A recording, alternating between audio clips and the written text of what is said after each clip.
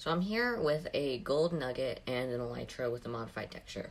I'm going to put the gold nugget into this anvil and rename it to gold coin. And now we have a coin. You can see that it's still a gold nugget, but its texture changed when I changed the name. I'll also put this elytra in the anvil. Now that I've renamed it, you can see that the texture has changed. I can even have it changed to a third variant.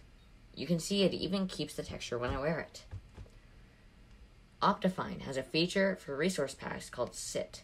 It's similar to vanilla custom model data, but it allows for armor textures and models to be swapped, and allows for more requirements like stack size, name, or enchantment. I'll start with an example, then show you how to make one yourself. Here I have a resource pack. I'm going to navigate here and create a folder called Optifine. In that folder, I'll create another called CIT. Now we're going to open a text editor like Notepad or TextEdit. Make sure it's plain text. We'll need to start by defining what we want to modify. In this example, I'll do item. Next, we'll write which item we want to change. Let's use a gold nugget. Make sure you use the file name. For example, book and quill would be writable_book. Then we need to point to a replacement texture. I have an image here called gold coin. I'll drop it into the CIT folder. Now we need to write the name of it here. Once we've done that, we can choose a requirement. I'll use nbt.display.name, so the texture changes when the name is changed. That's all we need. I'll save this as goldcoin.properties and put it in the CIT folder.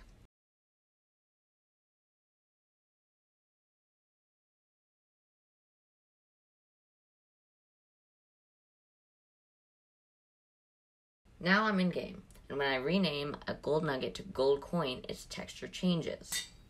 Now I'll go over everything you need to make your own. I also recommend you see the official documentation. It'll be linked below.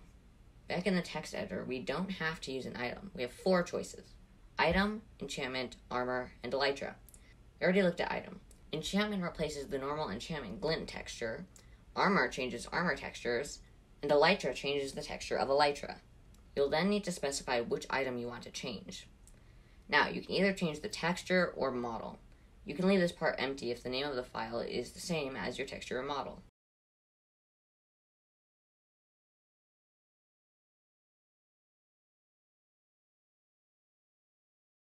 Now, we choose the requirement that has to be met in order to change the texture and model. Damage changes the texture and model if the item's durability reaches a certain value or range. While this is possible in vanilla, CIT allows for armor and elytra.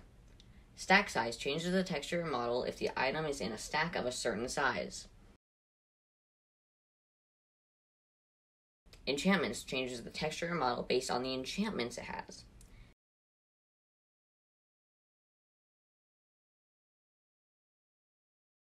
Hand changes the texture and model based on the hand it is in.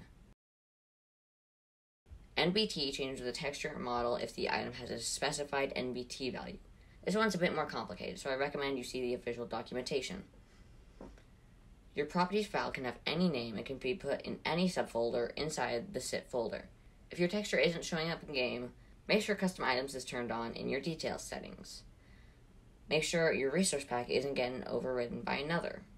Make sure your item meets all the requirements you set. Make sure you have the correct file structure. If you have any questions, feel free to ask, and again, I do recommend reading the documentation.